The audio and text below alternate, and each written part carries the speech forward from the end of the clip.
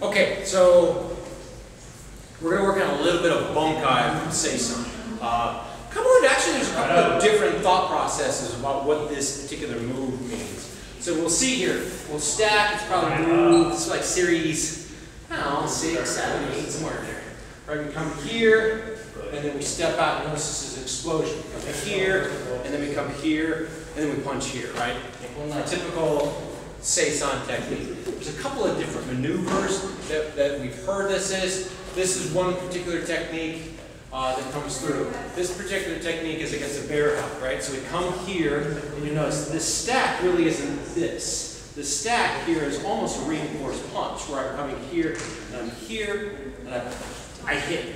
Now, it's the next move, middle block, right? Well, that middle block isn't necessarily a middle block. It's here, right? Remember throwing technique. We're looking at our watch. So we get here. What's the next technique? This hand, right? We grab here, and what do? We punch.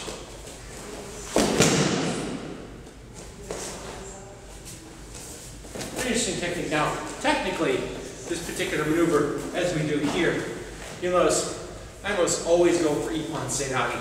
It's just what I do.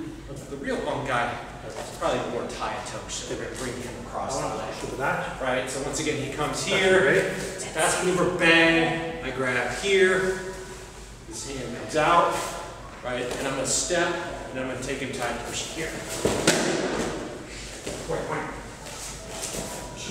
Pretty straightforward.